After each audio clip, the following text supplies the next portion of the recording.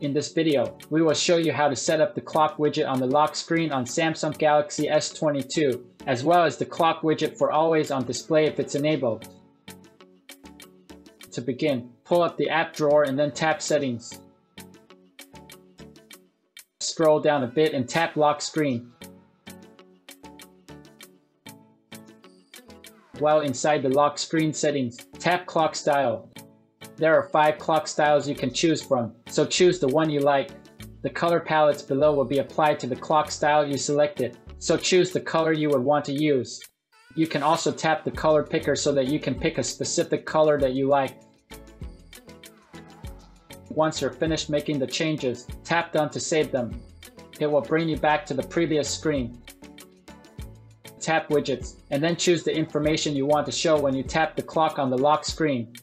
You can enable everything on this screen. If you want those information to show on Always on Display screen, then tap the last switch at the bottom. After making some changes, go back to the previous screen and tap Always on Display. Tap the switch at the top right corner to be able to edit the settings. Now tap Clock Style and then choose the style you want and its color. After that, tap Done. Now lock your phone to see how those widgets look like. The screen with black background is the Always on Display screen. It shows the clock widget and the information you chose. When you turn the display on, it will show you the lock screen. You can also see the clock widget and other information you enabled. And that's pretty much it. We hope this guide can help you.